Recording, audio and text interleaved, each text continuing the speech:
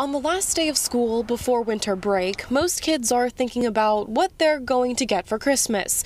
But Lake Brantley High School senior Bella Maguez has her mind on what she's going to give this holiday. I've gotten board games, I've gotten Barbies. For the past 3 years, she's held toy drives at the school for kids in the Advent Health Pediatric Cancer Unit.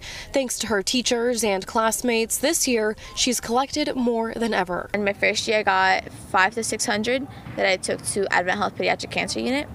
And then last year, I got about 175 because of COVID. And this year I have over 1,000. It really just warms my heart, especially this time of year, to see so many kids wanting to give back to their community. Lake Brantley's principal, Brian Blazewicz, says when Bella came to him with the idea, he was all in. Once we reopened this year, we started to make some announcements and put up some flyers.